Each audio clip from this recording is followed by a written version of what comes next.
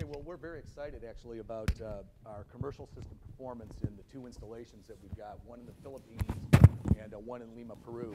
And most recently, actually, we took 19 surgeons there from Europe as well as from the United States, and they were able to perform close to 200 procedures over the last couple of weeks. And we were very excited by the performance that we actually received there. It really clearly confirmed that our approach utilizing a 2-piece fluid-filled non-corneal contact interface combined with 3D imaging, automated biometric measurements, and a beam-guided delivery system has supported our previous results in really being able to perform a complete fragmentation in low-grade cataracts where we're actually able to virtually eliminate the use of the ultrasound in these cases.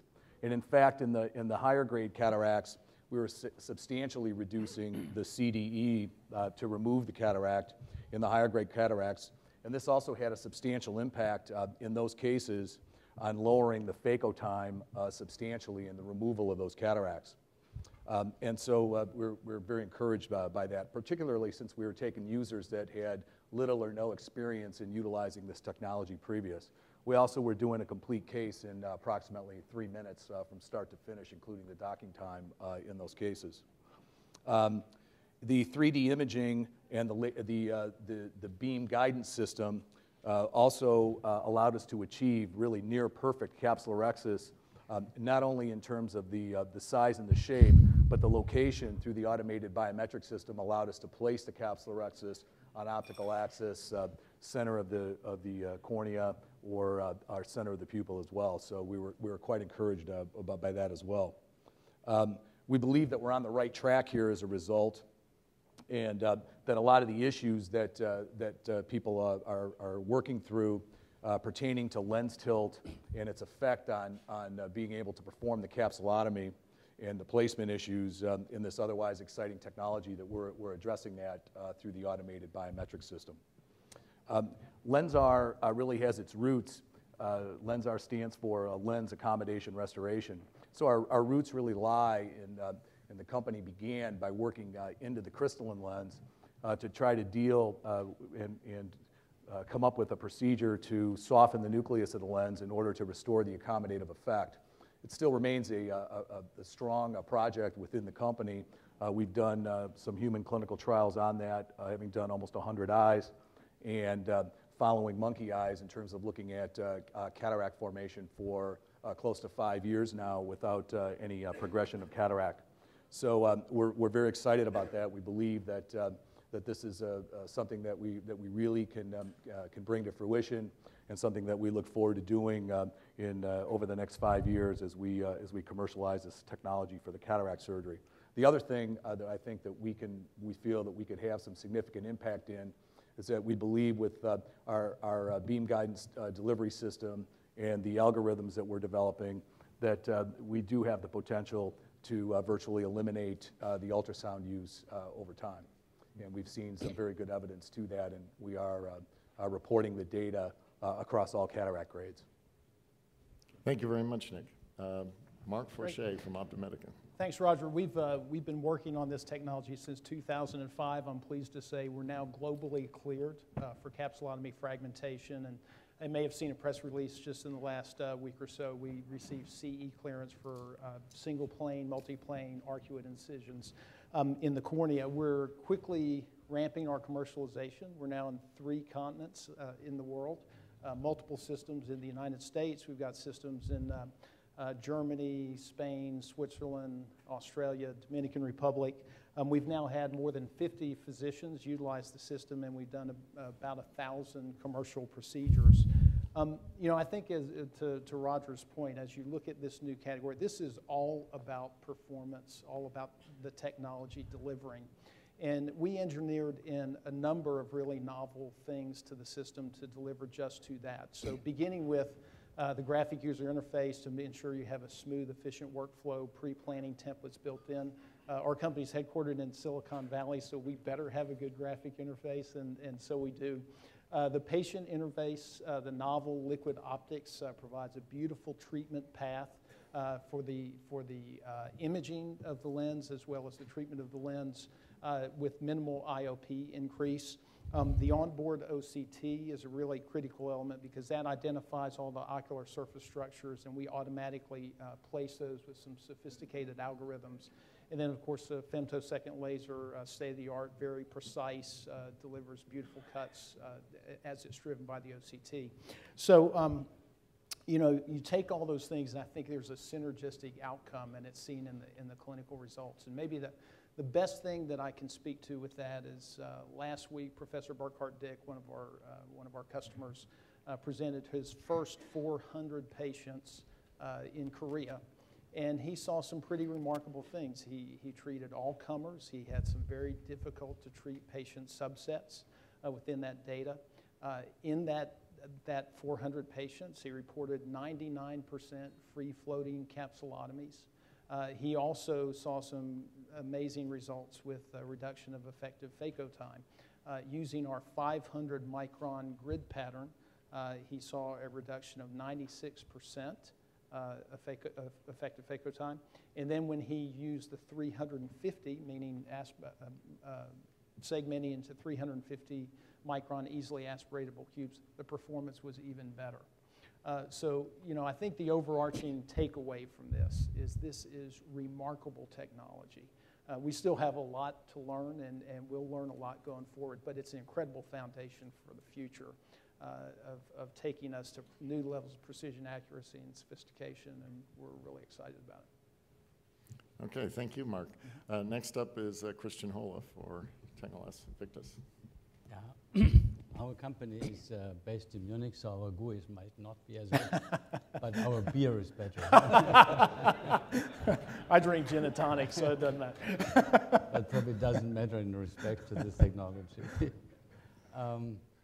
Yeah, we are probably the last company hitting this market. We started about 1.5 years ago, 2 years ago, with the cataract surgery. We have been in intracore where we tried to put in the femtolaser into the cornea and to weaken the cornea at specific points to get a little bit bulging forward. But okay, what we do right now is we have developed a new system. It's a femtolaser system, obviously, and it is designed to hit nearly everything in the eye. That's what we try to do. We go to the cornea as well as to the lens and beyond left and right, whatever you think. We tried at least. And so our system is definitely totally controlled by software. And so when we started to develop the system, since that time, we have finished the design, the mechanical electric design, by about half a year ago. And now we have rolled out about 15 systems. And we have not changed the hardware. It's only the software which we change. We believe that this is, and now we have 20 to 30 software engineers, because this is now the main challenge for the company to hit with this high precision instrument the eye wherever you like to do it. And we believe that there's a lot of things to do. So right now we have, we can do flaps, we can do rims, acute incisions, we have fragmentation. We think it's a multi-purpose system, which will allow the surgeon to really go beyond the dreams where we are right now, beyond the thoughts. It's amazing that we think it's a way also to automatically do a lot of the procedure. So it will be faster, the procedure. It will be safer. We do flaps as well as capsulotomies. So this, I think we believe that this technology is a very versatile technology, which is mostly steered by software. Look at the laptops. Laptop stays the same, but you change the software. So that's, I think, how we see the future. Okay, thank you, Kristian. Next, Leonard Borrmann from AMO. Thanks, Roger. Yeah, Nick mentioned roots, and AMO's efforts in laser cataract surgery really started in our roots as well, too, and that's our technology leadership position treating in the cornea. And as a result, we have adapted our current software to be able to produce very precise, reproducible arcuate incisions in the cornea. And at the tail end of last year, we got CE mark for arcuate incisions, both penetrating as well as intrastromal, and launched arcuate incisions in Europe and other markets outside the US at the tail end of last year. I'm also happy to say that we recently received 510(k) clearance for the same, and I'll be launching arcuate incisions here at this meeting as well too. At the same time, we've been improving on our software so that surgeons can deliver those incisions in a very precise, customized manner to develop entry incisions for the cataract surgery procedure as well. Now, at the tail end of last year, while we were focusing on the cornea, we were also looking at certain enabling technologies that could be built into the system to allow us to deliver femtosecond pulses in an accurate manner deeper into the eye. And as such, we developed a new optomechanical delivery system. We also developed a new technology for range finding that allows us to reference all of the surfaces necessary within the eye to do laser cataract surgery without the inclusion of an expensive imaging system. And also, one of the other pieces to this is stabilizing the eye and a new patient interface to be able to do so in a safe, reliable, and reproducible manner. And that all culminated in our first clinical trial to validate these key core technologies with the help of Dr. Kevin Waltz and Dr. Marco Fajardo down in Honduras. In December, we treated our first 19 patients, and we produced 19 perfect, round, circular, high-quality capsule rexes without the use of an imaging system, with about a tenth the energy of other systems today. So our goal in this is now to take those enabling technologies, to build them into a system that can be provided in a cost-effective manner, not only to treat the premium patients, but all patients in all markets throughout the world. And like the others, we're really bullish on the laser cataract market, and we believe that with the efforts of all of us together, we're going to end up creating a new standard of care, much like Roger mentioned with phaco some 30 to 40 years ago. Thank you, Leonard. And now, at last and certainly not least, Ron Kurtz for LensX.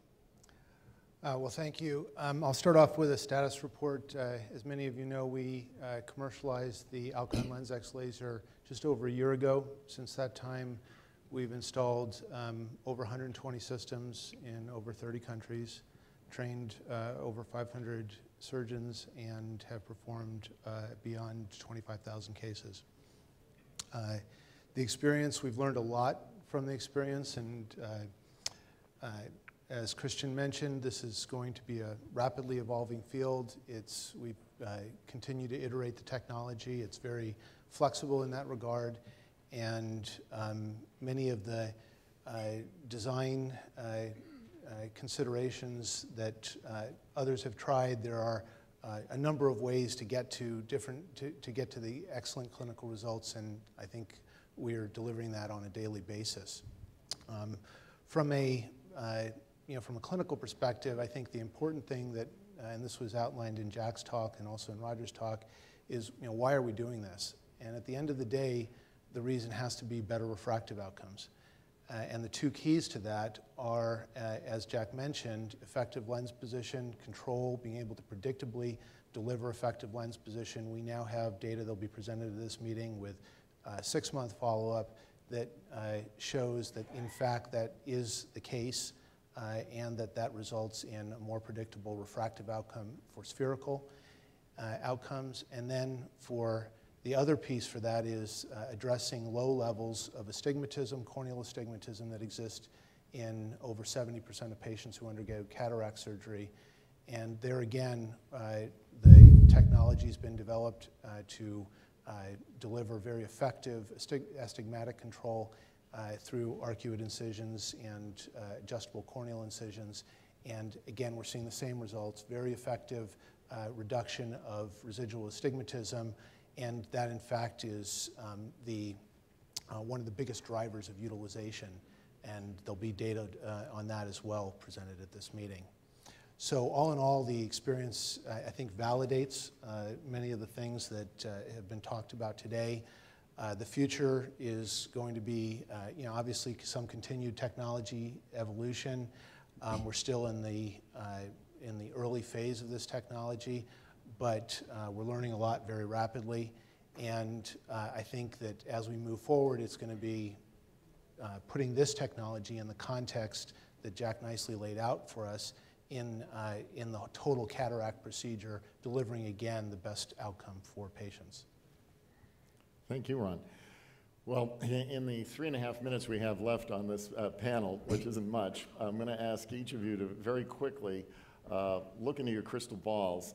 Tell me when the inflection point is going to occur. When is this technology going to really start to enter into the mainstream, and what will trigger that inflection point?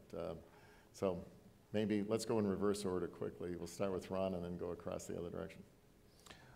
Well, first people have to have access to the technology. So, currently there are just, minority of surgical centers that have this technology, but that's changing, and we're already seeing second and third systems going into geographic regions. And when that happens, you start to build in with that geographic region, you start to build the knowledge base both in the professional community but also in the patient community.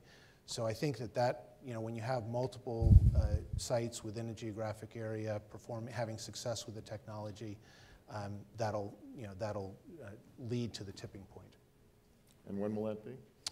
Well, at this rate, pretty soon. Kristian, your thoughts? I think it really depends on the reimbursement. I think that if the ophthalmologists can make money, it will drive the market very strongly in this direction. The technology is there to make it cheaper, to make it more reliable. It really depends on the reimbursement, which is different from country to country worldwide. And that might be a problem. In the US, it's different than in Europe and Germany. So it's driven by money. Mark? I think back to the moment that was really critical to me, and it was the seeing is believing moment. I remember the first time I saw a procedure, and I was just simply stunned at how different it was and how rapidly you start to feel that every case has to be done that way. I also remember the first time I saw a really dense cataract removed with no ultrasound energy. And so I think it's really contingent upon us to make sure that people have the opportunity to see those, to see either through great education efforts, through videos, through now there's many sites that you can take a look at the technology with, and I think that is a key inflection point, and that in addition to the others here that have been mentioned. Leonard? I guess so. I don't know what's left after access, economics, and technology, but I think it's ultimately going to be faster, I hope, than phaco. Roger, you lived through that. But I do believe that I'm on the side with Kristian. I think, and taking a global approach to this, the economics of the system and the economics to both the practitioner and the payers really are going to drive a true inflection point. I think, as Ron said, access is going to be a first inflection point, and Ron lived through the intralace curve as well too. But I think the true inflection point comes when you can expand the access beyond the premium patients into all cataract patients. Nick? I think everyone's pretty much said it. Part of it is, I think also, there needs to be some competition. I think, physicians need choices of different technology. People adapt to different things differently. We have a lot of different cars out there. People drive things that are different. I think, getting, the other companies like us out there where people can see, how these things treat. Seeing the excitement of, I would agree with Mark, seeing the excitement that the surgeons had the first time that they used it, and to be able to see where it really did affect their ability to remove the cataract, number one, and number two, I think to see the perfect capsulorhexis, really gave people a lot of thought that this would also drive intraocular lens, novel intraocular lens design, because certainly we have the ability through the software to change not only the shape, but a lot of things as it relates to the rhexis. So, I think we just need to get more systems out there and people see the results and how it performs. The economics usually tend to work themselves out over time, when people have a technology that's worthwhile, where they see that the outcomes are improved significantly. All right, well, unfortunately, we're out of time. I think we could go on for hours and days on this, and we will in the future meeting at ASRS, but I'd like to thank our panel for their insights and thoughts.